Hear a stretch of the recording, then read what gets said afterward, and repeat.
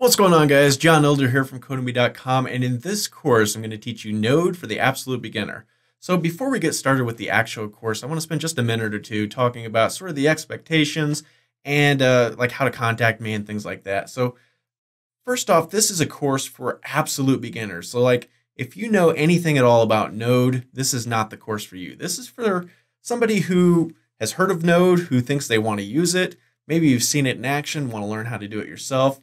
And that's pretty much it. So we're not going to get into great detail with anything. I'm going to show you how to build simple websites with Node, how to sort of get a Node server up and running, how to make it work, how to do some code, just very basic things, just to sort of understand what is available, what's possible, and just give you a very quick introduction to Node. So like I said, if you already know some Node, this course is not going to be sort of advanced enough for you. You need another course. If you don't know anything at all about Node, this is the course for you. So it's going to be pretty quick. I think you're going to be surprised just how quickly we can be up and running with a website with Node.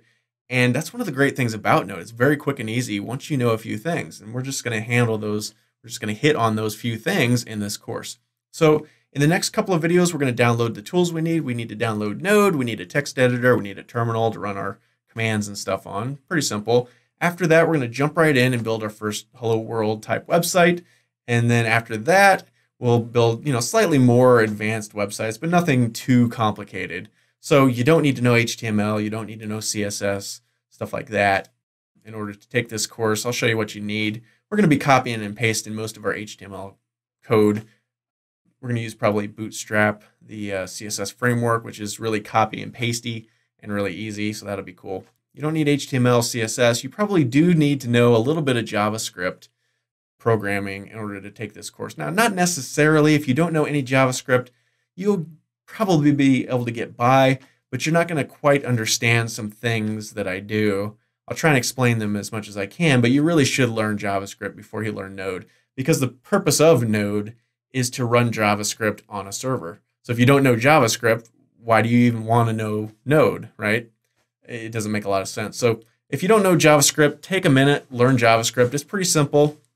There's lots of courses out there. I have courses on JavaScript you can check out, Google it, whatever, and then come back and take this course and it should be good. So the last thing I want to talk about is contacting me. If you don't understand something, absolutely ask questions. I love when students ask questions. I'm here to help. This is what I do full time. I make these courses. I help students. I answer questions. All day long, that's what I do. So don't feel like you shouldn't ask questions. Don't be nervous about asking questions. Don't worry about asking a stupid question. I've seen all the questions. Nothing you could say is stupid. Just go ahead and leave a question next to each video. Use the either the the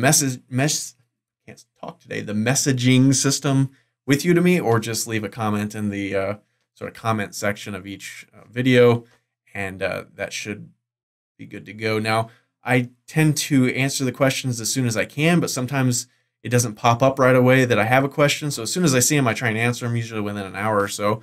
But I'm in Las Vegas, in West Coast Pacific time, United States. So if you're on the other side of the world and it's nighttime here, I'm asleep. Obviously, I can't answer them, but first thing the next morning, I'll jump right in and start answering those questions. So I think that's all for this video. In the next video, we're going to jump right in and download and install Node, and then get into some of the other tools that we need. So should be a lot of fun.